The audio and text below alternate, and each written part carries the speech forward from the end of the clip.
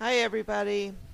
I am in love with trotting, as you can tell. I have this slow motion right now. And I look back at myself and think 5 years ago I would have never even thought of the idea of running. And now this is running to me. A lot of you probably don't see it as running, but to me it is so much fun. I really enjoy it. Hi everyone, I just had to get back on here. This is a product that I just discovered today with my new low carb daughter. It is a pita bread that is low carb made by this company, and it is 7 net carbs. Oh my, let me tell you, this is what it looks like. Take it out. It is the most delicious tasting pita bread. It is soft, it is moist. What we did today, because I love low carb pizza and I've been making low carb pizzas with tortillas. So what we did with my low carb daughter, Andrea, what I did is I sliced a little hole on the side, just enough, a little pocket where I could stuff it with some mozzarella cheese and a little, I just used a little tiny bit of butter with inside. So I filled in the inside with mozzarella cheese.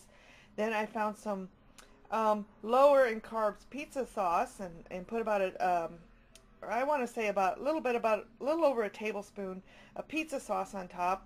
I had some turkey Italian sausage from last night that I cooked up, and so I sprinkled that with the pizza sauce, little bits of Italian turkey sausage and mozzarella cheese. I put it in the oven just long enough to get it nice and cook thoroughly, and then I broiled it on top. And then what I did, it came out perfect. I made some more garlic butter dipping sauce.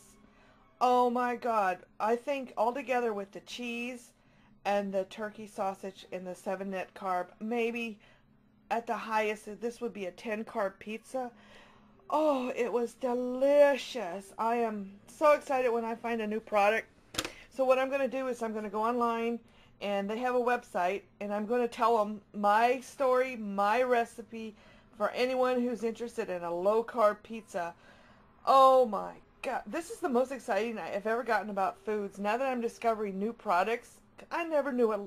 Last year you told me anything about low carb, I wouldn't know anything. Today, I am more excited than any 51-year-old woman who's been cooking for over 30 some odd years, that I can actually find products that my whole family loves. Now tomorrow we're having a low carb French toast.